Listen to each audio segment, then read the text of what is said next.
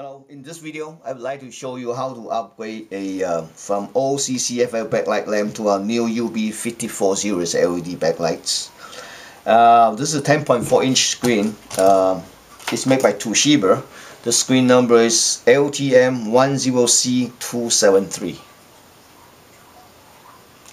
This is a quite popular screen. This screen is also similar, not similar, it's the exact same like LTM10C209 and LTM10C210.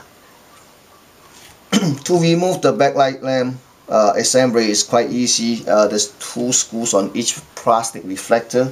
All you need to do is just unscrew and both sides, then you can remove the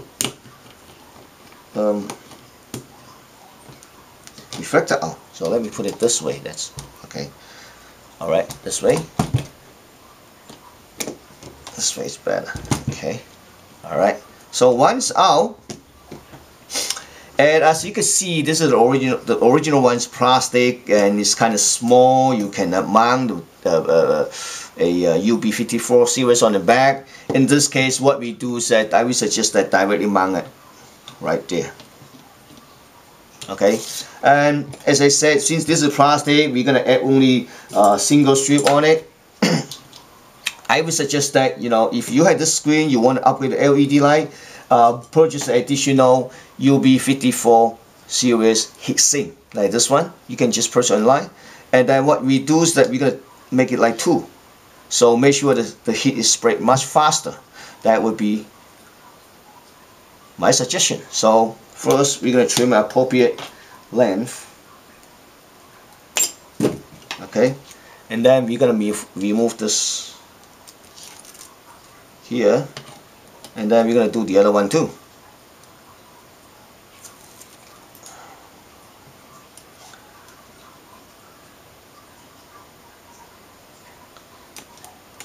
See this? Right? Okay, so here's what I usually suggest when you replace the screen, upgrade the LED light, you try to push all the way down or button, right? Push this one.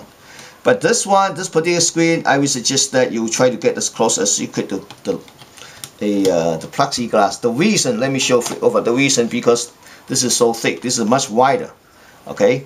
So even though you mount it on the bottom, you don't see the light bright because as the metal frame's kind of wider compared with the laptop screens, much narrower. So anyway, this is how you mount it. You mount it in between like this. And this case, because we don't use plastic reflectors, what I would suggest that you just add some silicones, 1, 2, 3, 3 spots, and let it dry and secure it. I do not recommend you using a hot glue because when the LED strip gets a little bit hot, of course it's not going to melt down the hot glue, but you can smell a hot glue. So what I would suggest that just put some silicones. Okay, so here's a sample that I already prepared for these instructions. You see this? I want you to see this. You see?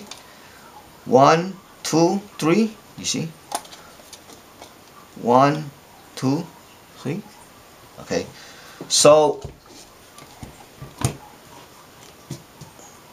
after you add this glue and let the glue dry, silicone, and after it dry, you just cover with the aluminum, a little bit wider aluminum.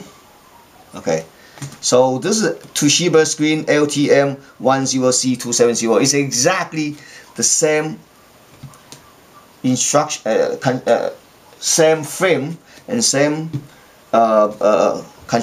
structure as a Samyang NRL75-8809A-114. Exactly same screen and same mounting.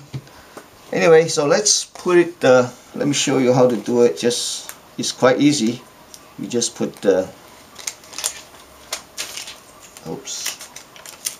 Oh, a little bit tricky.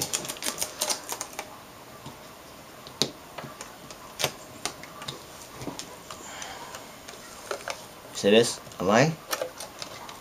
I'll flip it over.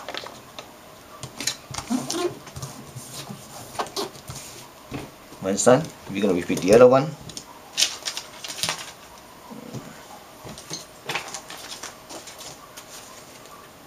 Alright, peel it off.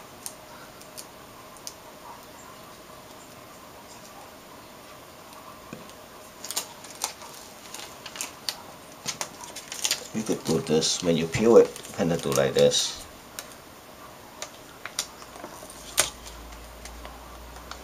I'm not sure you can see on that, see? I think that's much better, see? Alright, top. Now my bottom, flip over. Of course, if you want, you can trim a little bit on both sides, but now it's done. Perfect. Let's test it.